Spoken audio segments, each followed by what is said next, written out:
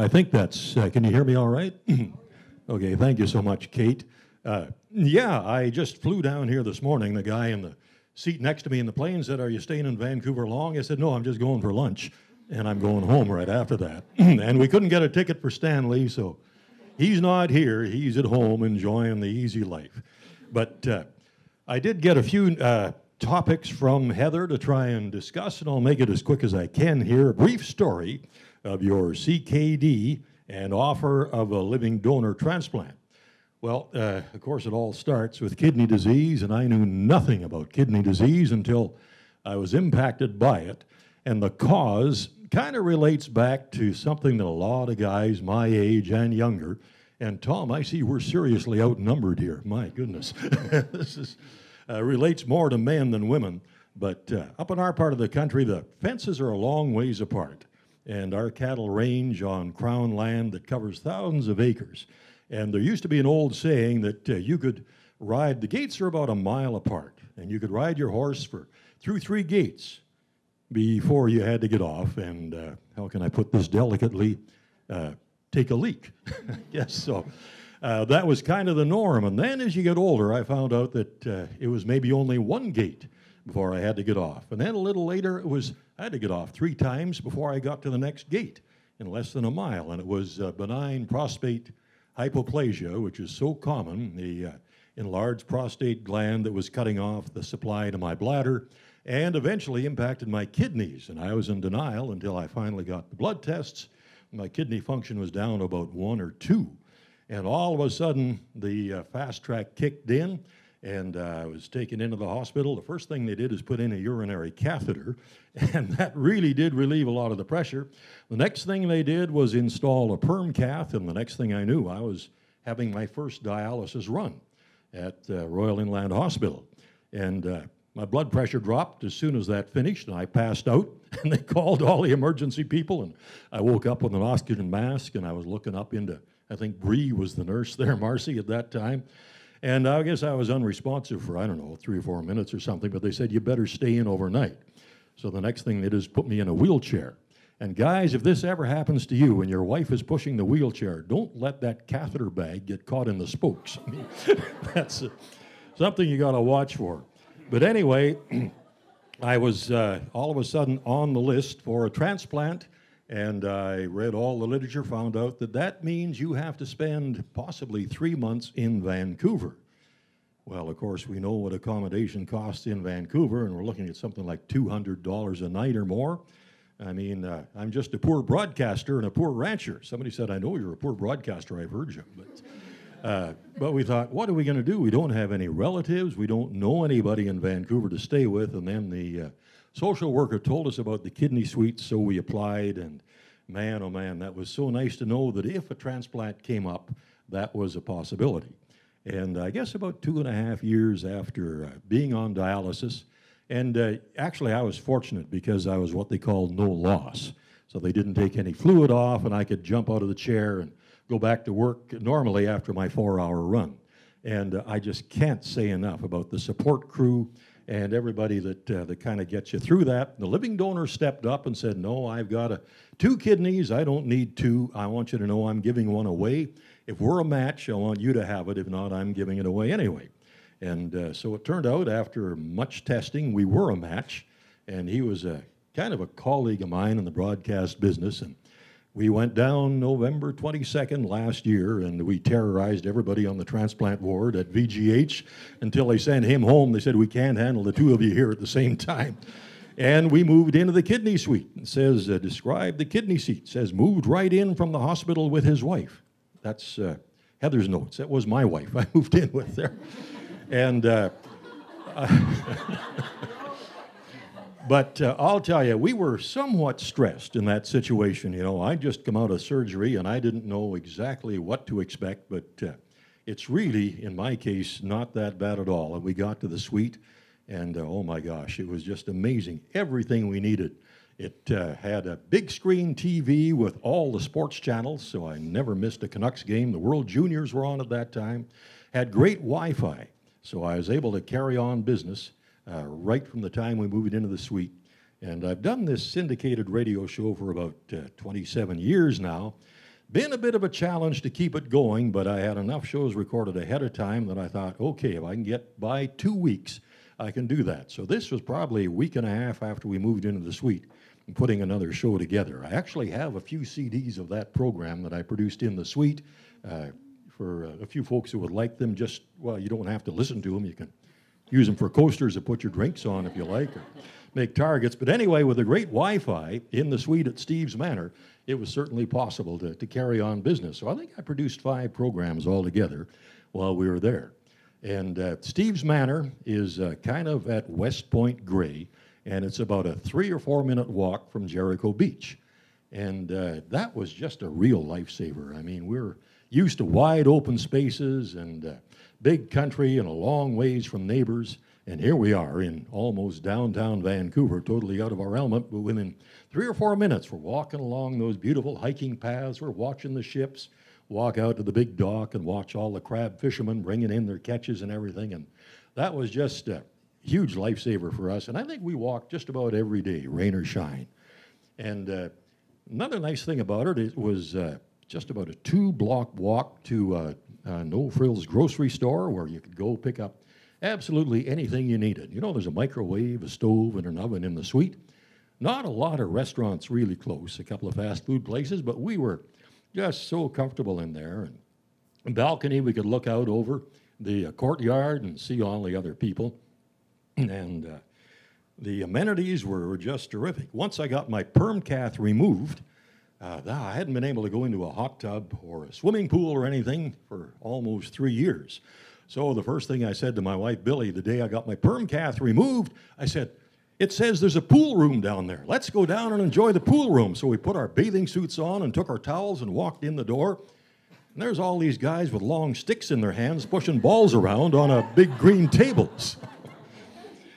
But anyway, we did figure out what that was all about, and we did enjoy some games of pool, and she beat me just about every time we played, but she's a quick learner.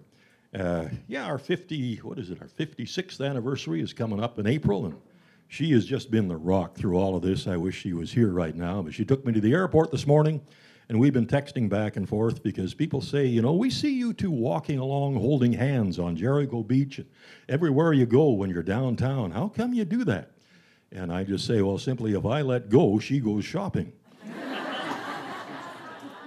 And she turned around and said, yeah, and if I let go, he gets lost. And that's absolutely true. But, so the Steve's Manor Suite was great. I don't think we ever did get to meet Steve, but we really did enjoy it. And the cost, I mean, my goodness, $25 a month compared to $200 a night. There's no way we could have done that. You know, I don't know how we would have actually managed. We might have had to turn down the transplant or something. So I just can't say enough about the fundraising that provides something like the kidney suites for the patients, because you're under a fair bit of stress when this is going on. And at least that's one thing that you know is looked after and it's covered, and it takes a lot of stress away. And as far as the recovery and coming back home, well, that was just fine. Actually, in much as we did enjoy being there, we were so anxious to get home. We actually were able to get home for 3 days just before Christmas. And Dr. Johnson, the nephrologist at Vancouver General, was just so great. And she said, all right, she's got a beautiful Irish brogue when she talks. And she says, all right, son, I will let you go home under 2 conditions: that you don't go skiing and you don't get on a horse.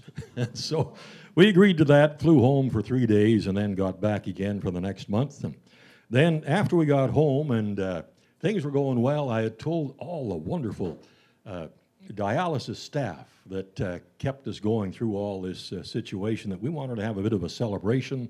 So I can't remember the date. Anyway, a beautiful Sunday afternoon in June, we had all the nurses and their families and a couple of the doctors and the technical staff and the support crew and the clerks up to the ranch, and I brought my band out, and we inflicted pure Western cowboy music on them for about 2.5 hours. And that must not have been too bad, because they were even dancing around the yard there. But it was just so important, I think, to let folks like this know how much what you do means to the patients. I mean, you do that job every day without complaint, and I know you feel maybe it's a labor of responsibility and a labor of love, but you have no idea how much your support means to the patients. And that goes for the entire staff, not just the ongoing medical advice and the treatments and everything, but the emotional support. When you have questions, and you have so many questions, you don't know what the answers are. What are the outcomes? And everybody is just there to listen and offer suggestions or just be there as kind of a sounding board. So we just can't thank you folks enough for that. So I could just sum that up by saying that the kidney suite and the rest of the kidney suites are just a wonderful addition to everything else the Kidney Foundation does, and we just can't possibly thank them enough. And anything we can do to help the Kidney Foundation, boy, that's what we want to do. Now, if you have questions, you can either, I guess, come up and ask them here or whatever. Any questions? How's your health now? I am so fortunate, Heather, because I felt good while I was on dialysis, and I was saying to Marcy and the other nurses, boy, I hope I feel this good after the transplant. But I think especially in the last 3 or 4 months, I've felt even that much better all the way around. You know, the appetite is completely back. The energy is like it was, gosh, 8 or 9 years ago or more than that. So generally, no, I feel absolutely thankful and grateful for sure. Didn't you just organize an annual cruise? Well, yeah, this was something through the radio program that we've done we have our 18th annual coming up. And Billy and I host a group of up to 200 of our listeners on a cruise somewhere once a year. And most of them are agricultural people, old cowboys like me, and ranchers, and farming people, and horse and cattle people, and other people that just kind of enjoy that lifestyle. So our 17th one just concluded about 3 weeks ago, and we did the Maritimes in New York City. And I was actually riding a horse along the beach on Prince Edward Island, and I don't think we left any of our group in New York, so that was great. But 2 years before that, about 6 months after I started on dialysis, we had a Mexican Riviera up into the Sea of Cortez organized. And I thought, oh man, I think we might have to cancel this. And we already had over 100 people booked with their deposits and everything. And so Billy and Carla, the social worker at RIH, looked into it, and they said, you know, you can do dialysis at your ports of call in Mexico. And doing dialysis in Mexico is a bit of an adventure. It's a $100 taxi ride to the ship, from the ship to the facility. And the facilities are quite different. The hospitals do it all the time, and they have up to maybe 24 stations.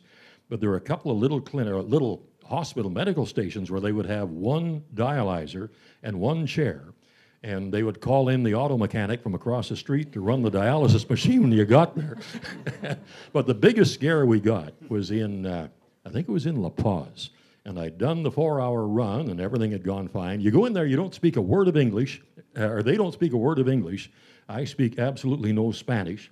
You sign 40 pages of documents. Before they start, you've got no idea what you're signing. And then they start the treatment, and they're talking to each other in Spanish, wondering what it's all about. Anyway, it went all right.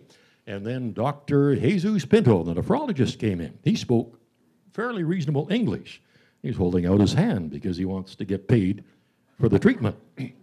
So I took out my credit card, and he scanned it on his phone. I signed it with my fingernail, and he said, I will email your receipt. So the next day, we got back to the ship, and there's the receipt from Dr. Jesus Pinto, $9,000. That's what I said, almost a coronary, until it dawned on us it was actually 9,000 pesos. But really, you know, it was clean, and it was sanitary, and I didn't pick up any infections, and it did keep me going, so that was the part of it. Well, thanks so much for telling your story, Hugh. I'm happy that you're doing so well. Well, thank you for having me, Heather. And as I said, the Kidney Foundation just deserves everything we can possibly offer to it. Where can people listen to your radio show? Oh, okay. I should have brought some business cards. You can go to our website, which is hugh-mclennan.com, and it streams on demand in about 3 different platforms. If you go to my Facebook icon, the last 2 years of programs are there. It's also on, it's not on any radio stations down here. Several in the lower mainland, the Peace River country, Alberta, Saskatchewan, Wyoming, and South Dakota, places like that. But streaming, and you can even download it and use it as a podcast if you like. So it's just hugh-mclennan.com. Thanks, Hugh. Thank you.